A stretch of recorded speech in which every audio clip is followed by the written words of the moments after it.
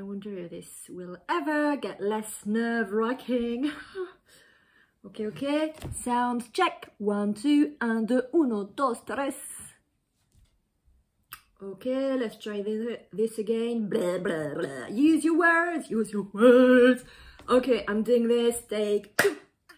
I meant to stay like this, yeah, because we've been editing the videos and you need to stay still like this for a minute. And then you do that, so you don't have this weird face like this. I don't know where I was. I had to take a break to blow my nose because I got the sniffles. And then I forgot where I was. Okay. Threading bitch face. Oh, for God's sake.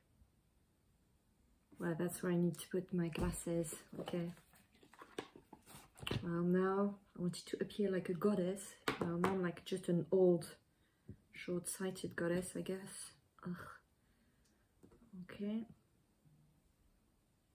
It's probably not COVID-proof to put this in my mouth. I got it, yeah! I won't be defeated by a thread. Now there's lipstick on my thread.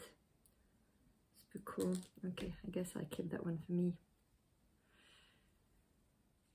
Okay, let's make a start. Doop-a-doop-a-doop-boo, boop-a-doop-boo-ba. Introductory music. Hello, hi friends, good friends, bad friends, old friends, new friends, real life friends, virtual-bodied friends, crafter, random visitors.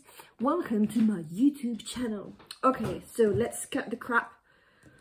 Last video was a bit of a long one. I hope I can make it a bit less lengthy this time. So disclaimer, got some notes today. So this whole project started when I went with my friends to Bakewell Wool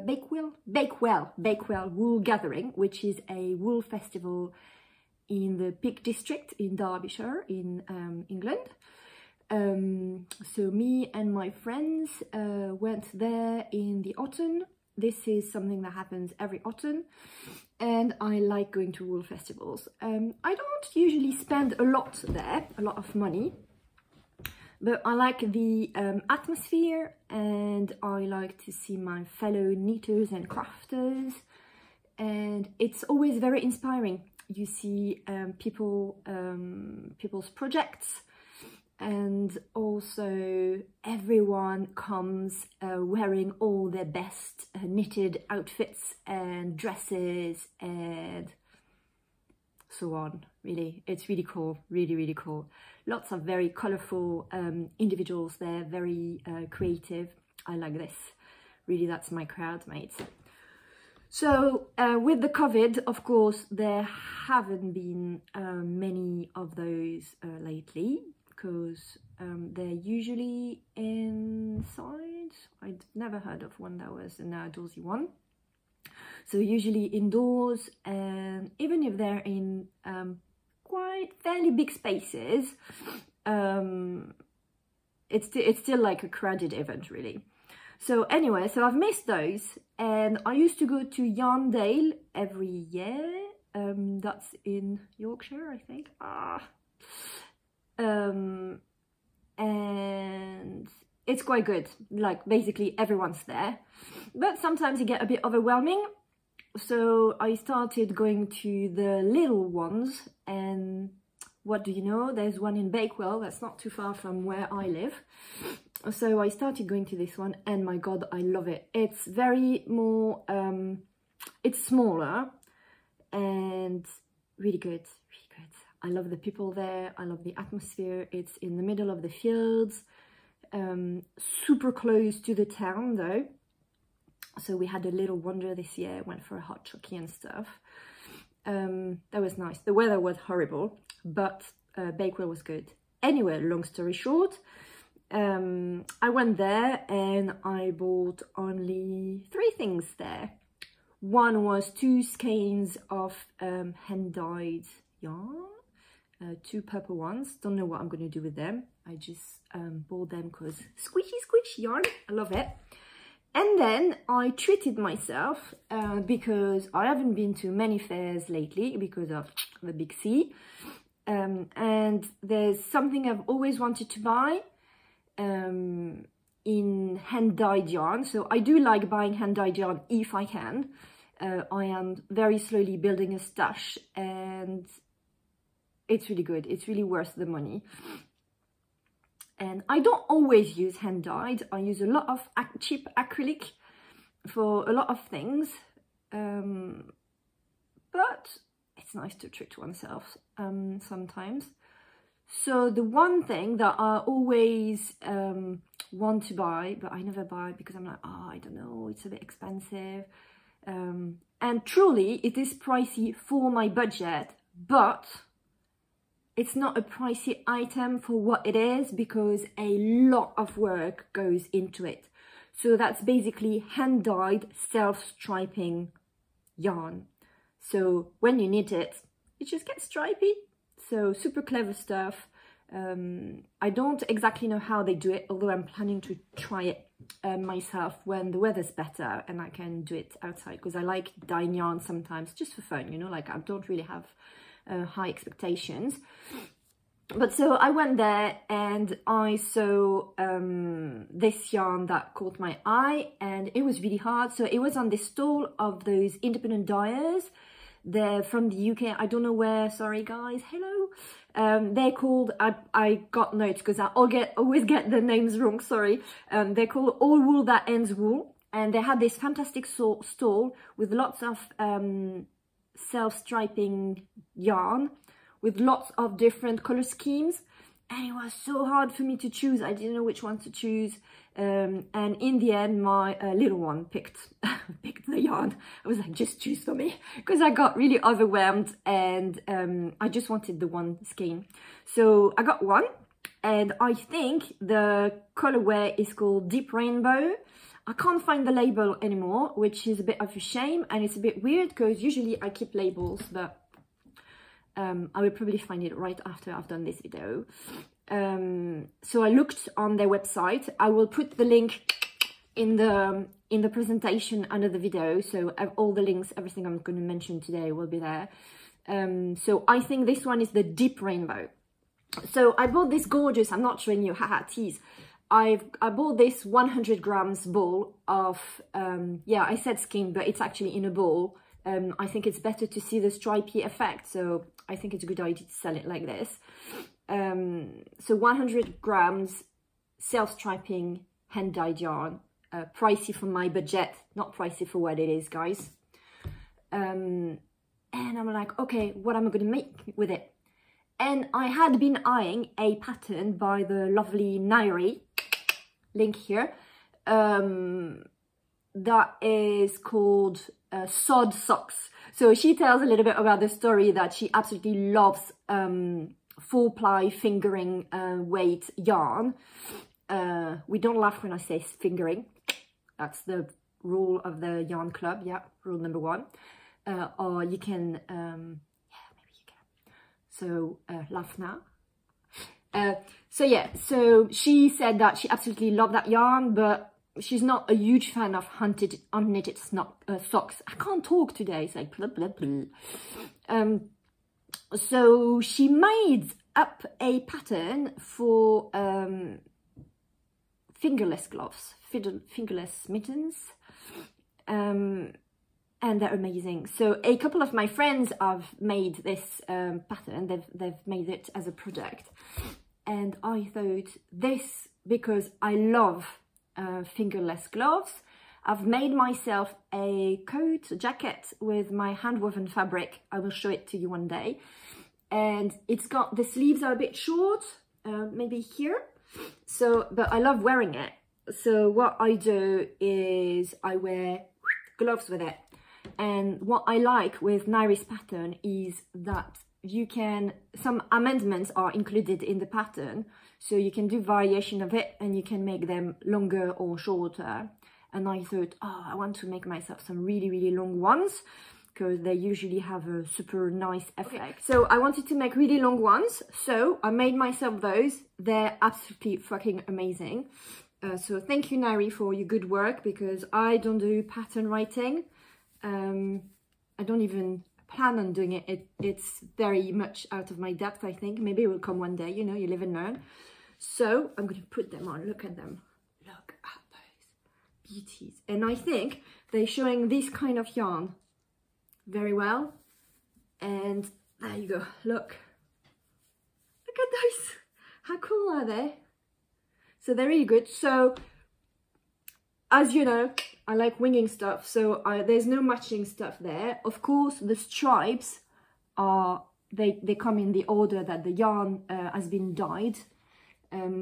But I didn't want to match them. I just picked the yarn where it was, and I don't like waste. So yeah, those are my gloves. So I keep them on now because it's a bit chilly, you know. Also, disclaimer number 2. Disclaimer. I was planning on crafting while I was talking. But, man, that's hard. Maybe it will come. Maybe I'll try.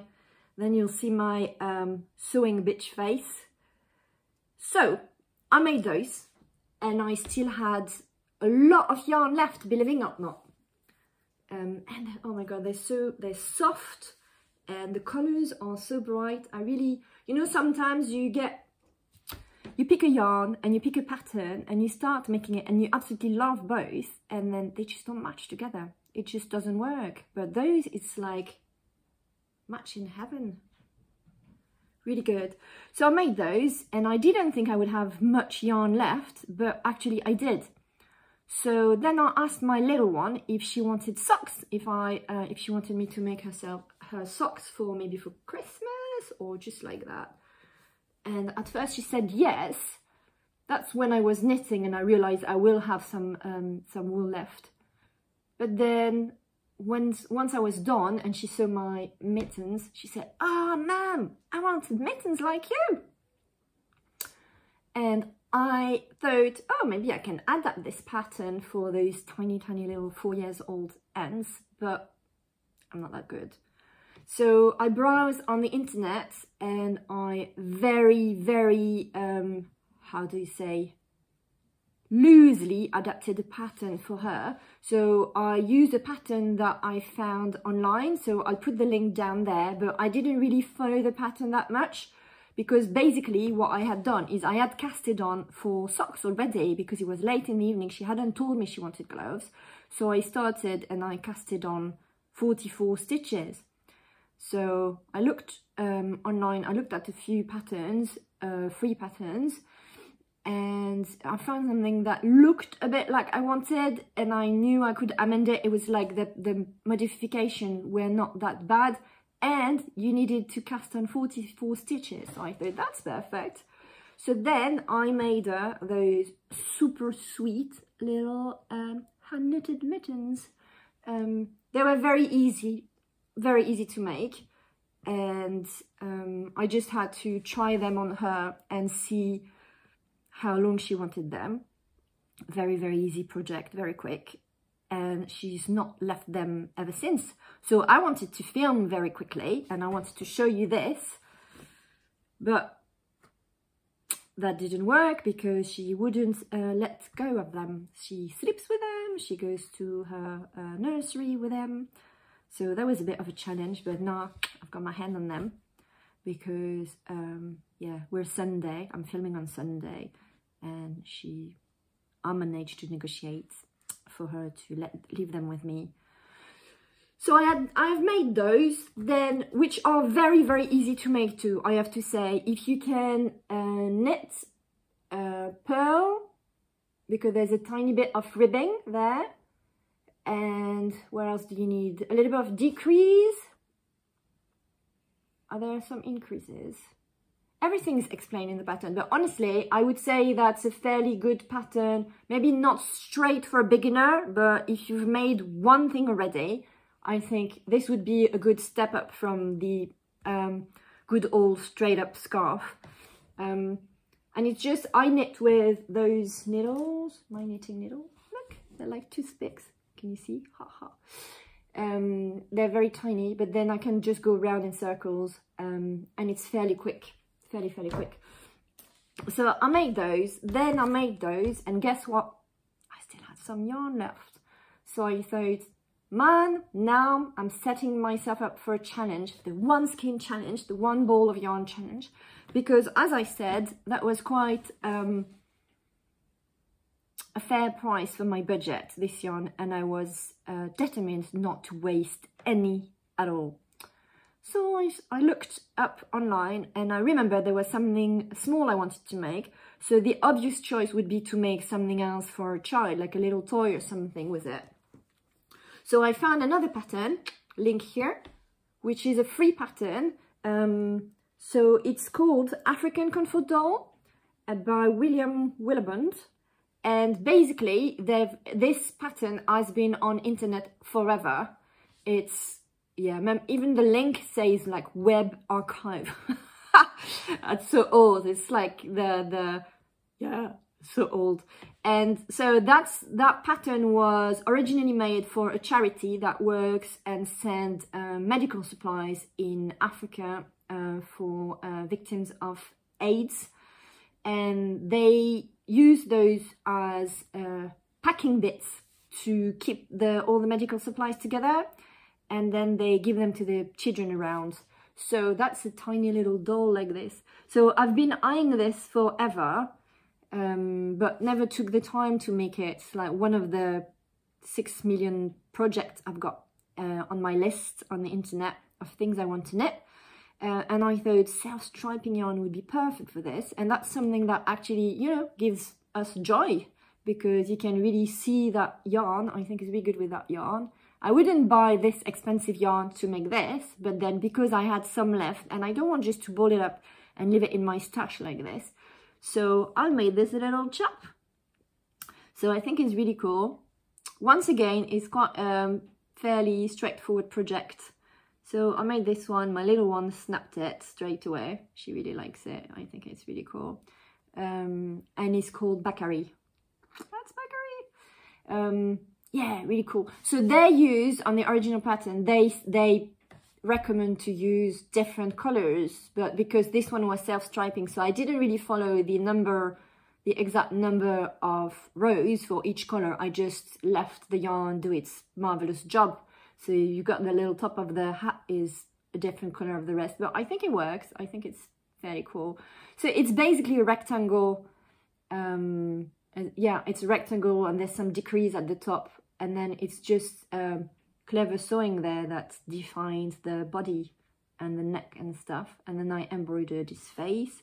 That I used a different yarn for this, because I had used some leftover of that yarn, but it didn't offer a good enough contrast for the face.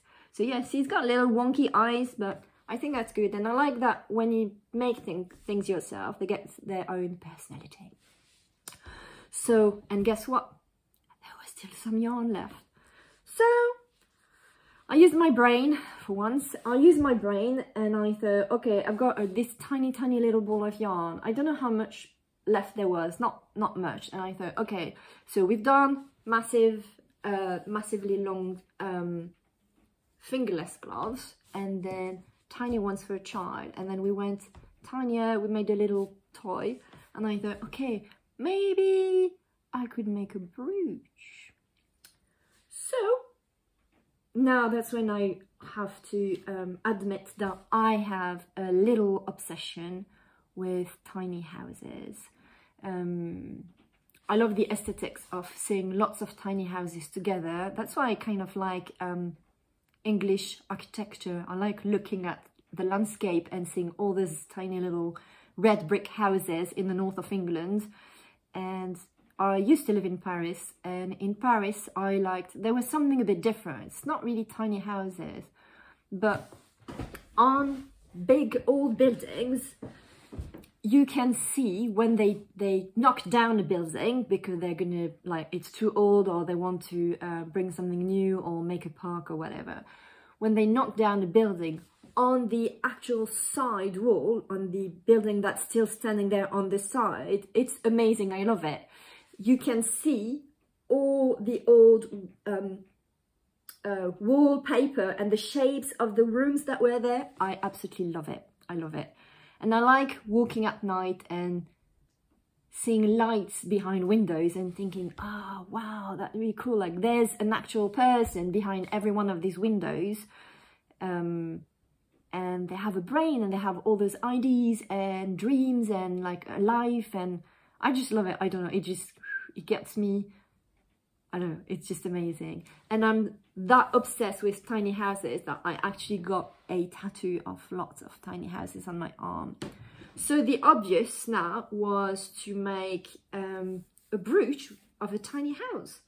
So I basically caught, and I thought that would work really well with the yarn, with the striped yarn. So I would just follow whatever number of the height, the number of rows I would get from every single yarn.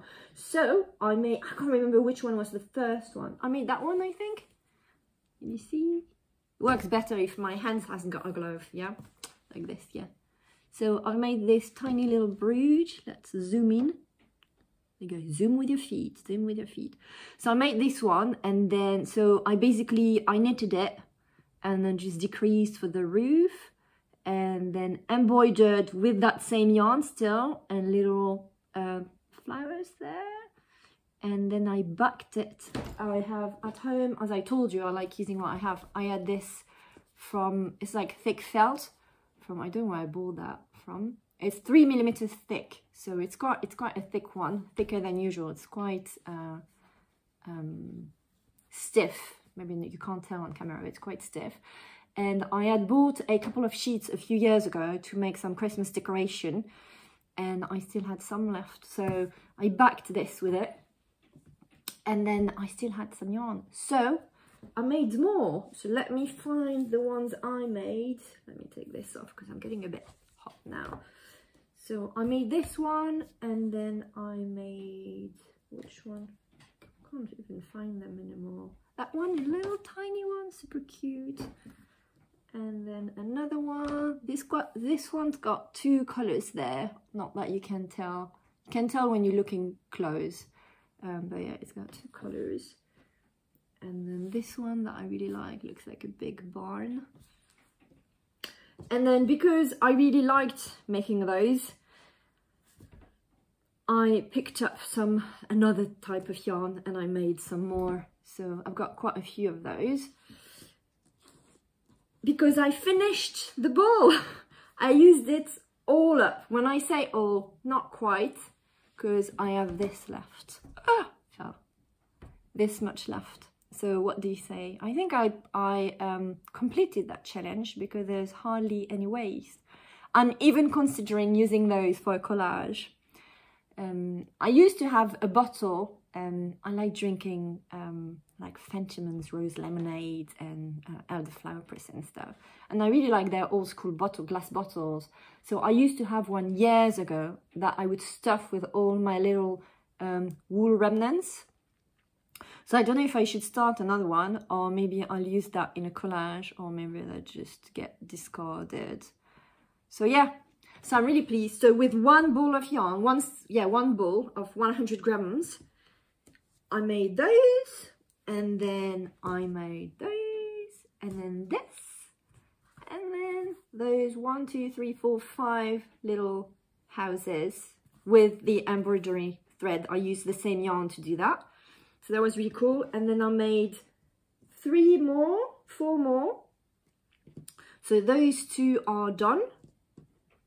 And then I'm in the process of doing this. I wanted to do them while I was filming, but clearly that's not happening. And then I've got those. So at first I didn't really know what I was making. I thought, oh, I'll make a little house and see how it goes and how much yarn it uses. And then it just became obvious that it would be like a little brooch. And I've got this bag full of those little things to attach brooches. So I'm going to sew them in the back. And I think I'm going to keep one for myself. I don't know which one yet. I'll see which one. And then I am offering to sell the other ones. If you'd be happy to get one, just let me know. Send me a message. Either you can comment here, or you can, in my profile, you get, or maybe I can add it there, somewhere, in one of the corners. I can use some sort of tag to put my link tree, and then you can message me either on Facebook or Instagram, and then I'll send one to you. So I think I've got 9 in the end. I stopped because I want to make something else, which also involves tiny houses. So yeah, so I'm going to sew those in the back, keep one for myself. I don't know which one yet. Maybe I'll have to pick at random in a bag. And then I'll post a picture at the end of this video with the ones that are left. And then if there's one that takes your fancy, just let me know. Or if you want one at random. So yeah, that was me. And also, oh yeah, I wanted to chat about this. So those, just, you know, like us crafters, seriously. So those brooch, I don't know how they're called, brooch pin backing attached ties, I don't know how you call them. I bought those in 2001. I must have moved at least 8 or 9 times since then, okay? But I kept them with me. I bought them on a market in Bangkok, in Thailand. And I had no idea what I was going to make with them. I was just thinking at the time, oh yeah, that's cool, that's cheap. Like, yeah, that could come handy one day in my life. And so, yeah, I bought a bag. I can't even remember how full it was. But yeah, over the years, I've used those and I've never got rid of them. And now they're coming handy. So don't throw anything away. So yeah, that's me for today. I hope you enjoyed this little video. Sorry I was not able to show you how I was sewing at the same time. I need to work on this, but maybe next time. So I hope you have a lovely week, you enjoyed that video, and lots of love to you guys, and get crafting! Bye! Ending music.